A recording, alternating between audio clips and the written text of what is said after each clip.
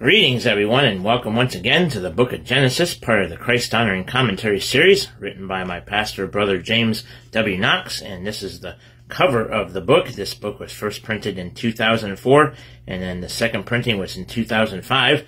Not sure if this book is still available. If it is, it should be up on the church website at the store part of the website, and along with Brother James's other books, and I'll give you all that information at the end of the broadcast. And we have reached this third day of July, and the topic today is titled, And Esau. So we'll be going over this short little topic here on Esau, about Esau here, and then tomorrow for the 4th will be titled, By Nature, a Child of Wrath. So we'll be going over that, and then talking about Jacob here on the 5th and the 6th. So that'll be the messages for the next few days. So before we get started on all that, I'd like to greet you as always in the name of our Lord and Savior Jesus Christ, who is the Lamb of God, which taketh away the sin of the world, and he too can be your Lord and Savior today if he's not already. And that is the most important thing you can ever do, is trust Jesus, believe on him by faith, and know that he went to the cross for you and died for your sins, and that you're lost and dead and trespassing in sin, and that you can't be saved any other way but through Jesus Christ. And it is a narrow way, and it's God's way. So if any man has told you some other way to get to heaven, well, it's the wrong way, and you need to get that fixed there and believe the truth and what Jesus did on the cross. And it's nothing that you and I can do to be saved or to keep our salvation. And once you get saved, then Jesus keeps it for you. The Holy Spirit dwells inside you and keeps it till the day of redemption, and that's the redemption of your body when you get your glorified body there in the heavenly places. So, and all that happens after you get saved, and he shows you how to live a Christ-like life by getting in God's Word and reading it and studying it and all that, and asking God to help you with those things as you desire to live for him. All right, so now let's go ahead and get into today's topic for this third day of July, titled, And Esau. So, Brother James writes here, he says, with Genesis 26:34, we leave the story of Isaac in Gerar and enter into a section which continues through the next chapter and onwards. This mention of Esau and his wives and of the bitterness caused to his parents by his marriages is preliminary to the story of the appropriation of the blessing, Esau's hostility, and Jacob's departure from home. So that'll be what is going to happen now from the rest here, continuing forward. And here we have it says 40 years old. And Brother James's note here says this was the same age as Isaac had been when he married Rebekah, and that is found in Genesis 25 verse 30.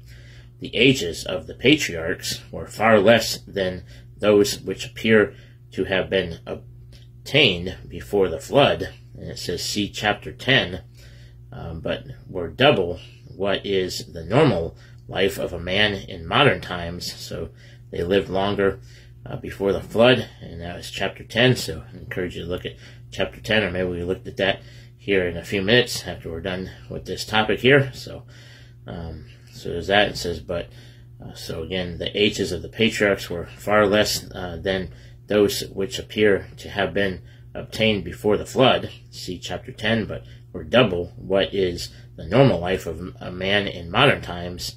Thus, Abraham was 175, Isaac was 180, and that's 25:7 and 35:28, and Jacob 147, and that's Genesis 47:28. So that Esau, at the age of 40, was a young man who might now be about 25. So, and that's that little outline there. And then we have this next one here. Says Judith, the daughter of Beeri, B-E-E-R-I, Beeri, the Hittite. And then Brother James says this about the Hittites. The Hittites were inhabitants of Canaan, among the very people with whom Abraham had been so anxious that his sons should not intermarry. 24:3 of Genesis. Esau cared nothing for his birthright, and by thus marrying a Hittite woman showed that he wished to abandon the pilgrim life to which his family had been called, and to enter the life of the world. His marriage is likely to have been preceded by a close and lengthy association with the Hittites, at least with the family to which the lady belonged. Bered would not have given his daughter to a stranger, and a foreigner at that. He would not have given her to one whose ideals and outlook on life were the opposite of his own. This marriage is thus another proof that Esau was a profane man, that is to say, secular-minded, and the reference there is Hebrews 12:16, and so that is the two notes there on these two things about Esau. So, all right, amen. And so let's not go the way Esau did. If you're a believer, that is, don't get marrying an unbeliever, but we're supposed to marry another believer, especially a believer that's walking closely to the Lord. So, and all that. Okay, so let's see here. Go back to this first note here, and talking about these patriarchs and how they were living longer than we do in modern times. And it's said here to see chapter 10 of Genesis, so let's look at that there. Genesis chapter 10. So let's see here, read that really quick. Genesis chapter 10, and look at this. Alright, so Genesis 10, let's see here. Alright, so this is okay, so there's 32 verses here, so we'll go ahead and read chapter 10 really quick so you can see here. Alright, so Genesis 10 says, "Now these are the generations of the sons of Noah, Shem, Ham, and Japheth, and unto them were sons born after the flood. The sons of Japheth, Gomer, and Magog, and Madai, and Javan, and Tubal, and Meshech, and Tiras. And the sons of Gomer, Ashkenaz, and Rephath, and Togarmah, and the sons of Javan, Elisha, and Tarshish, Kittim, and Dodanim.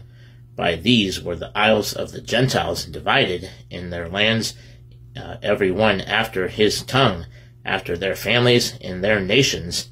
And the sons of Ham, Cush, and Mizraim, and Phut, and Canaan. And the sons of Cush, Seba, and Havilah, and Sabta, and Ramah, and Sabtachah. And the sons of Ramah, Sheba, and Dedan. And Cush begat Nimrod. He began to be a mighty one in the earth. He was a mighty hunter before the Lord. Wherefore it is said, even as Nimrod, the mighty hunter before the Lord. And the beginning of his kingdom was Babel, and Urich, and Akkad, and Calneh in the land of Shinar. Out of that land went forth Ashur, and builded Nineveh, and the city Rehoboth, and Calah, and risen between Nineveh and Calah. The same is a great city.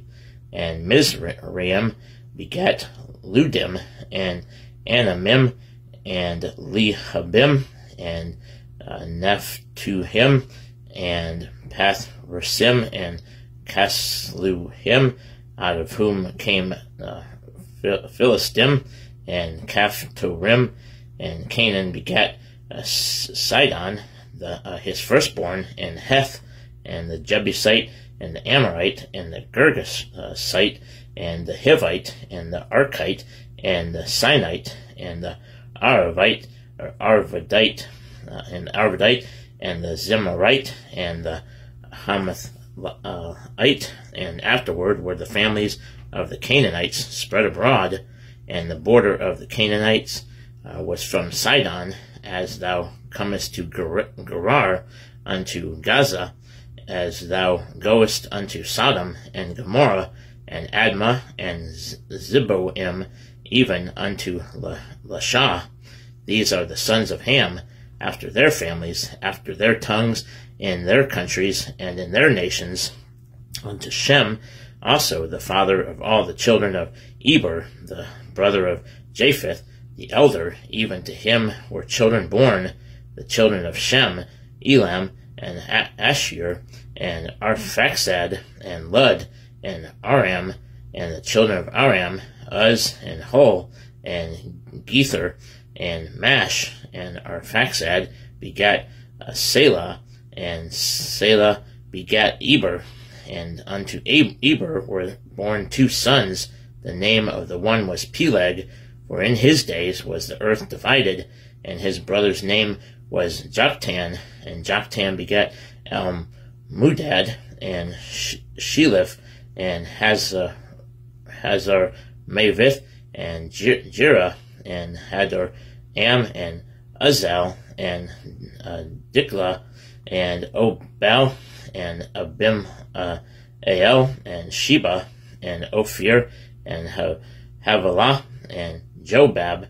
All these were the sons of Joktan, and their dwelling was from Mishah, as thou goest unto Sephir, a mount of the east. These are the sons of Shem, after their families, after their tongues, in their lands, after their nations. These are the families of the sons of Noah, after their generations, in their nations, and by these were the nations divided in the earth after the flood.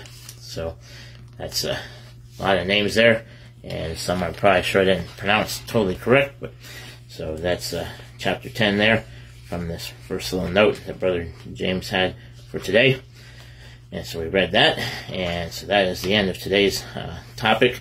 And tomorrow, for the 4th again, is titled By Nature a Child of Wrath. So we'll go over that here, talking about Esau some more. And then on the 5th and the 6th, we'll talk about Jacob. And the 5th is titled Enter Jacob. And then the 6th is titled The Times of Jacob. So there's that. And let's see here what's after that. So, alright, so then for the 7th and 8th, we have the 7th is parental division, and then the 8th will go into venison, which is from Genesis 27:7. So we'll start getting into Genesis chapter 27 and read that chapter for you and stuff. So that's the topics for the next 4 or 5 days there. So, alright, so that's it for today. And if you missed any of these messages so far from throughout the year, you can go check them out on the YouTube channel. That'd probably be the easier way to look them up instead of having to scroll down through the Facebook page. If you're friends with me on Facebook, you can just go straight to the YouTube channel and just look them up easier that way. And I'm not sure if this book is still available, but if it is, you can find it on the church website, and that's www.jameswknox.org, or go straight to the store part of the website, which is store.jameswknox.org, and look up his books and other material that way, including his preaching and teaching from God's Word, both by Brother James and Brother David and other men that teach and preach God's Word during the Sunday school hours and during times when Brother James is out of town traveling to other meetings and stuff. So that's that. And then the YouTube channel for the church is James Knox Sermons YouTube channel, where you can find all the sermons in video format there, and then the radio broadcast in video format. So that he does the preaching of the cross, and he's been going over the book of James this time around, and he finished up the book of Revelation a while back. So if you missed any of those messages from the Revelation series, there is a lot of them. I believe he did that for like over the last 2.5 years is when he has done that. All those messages there from Revelation, from all the way from the first chapter all the way to chapter 22. So, amen. Good set of messages there. So if you missed any of those, go back and check those out. And then the book of James that he's preaching and teaching on right now in the radio program.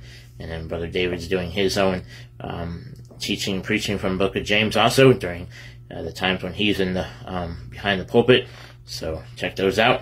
Amen. And then for the broadcast that I do on the YouTube channel is Ambassador for Christ Broadcasting, or looking me up by typing in Baptist Bread Broadcast, and look me up that way, and like and subscribe and hit that notification bell so you know when I'm posting these up on the YouTube channel there. So this one is pre-recorded all the time. The other one is done live on Facebook and then uploaded to the YouTube channel, the Baptist Bread and Scripture Song broadcast there. So both of these are available on those two platforms there, Facebook or YouTube. So, all right, well, that's about it, and that's should be it. Oh yeah, one more thing: the Bible. We always make sure we get into the Bible, and read it, and study it, and show thyself approved unto God, a workman that needeth not to be ashamed, rightly dividing the word of truth, and going to God in prayer and seeking His face, and asking Him to guide you and direct you in all truth, and rightly divide the word, as I just said, and have a good solid relationship with the Lord and other believers. So, and get in a good Bible-believing church and all that. So, and go out and be a bold witness and tell others about Jesus and what He did on the cross for you and for me. So, amen. All right, we'll see y'all next time, Lord willing. So, bye-bye for now.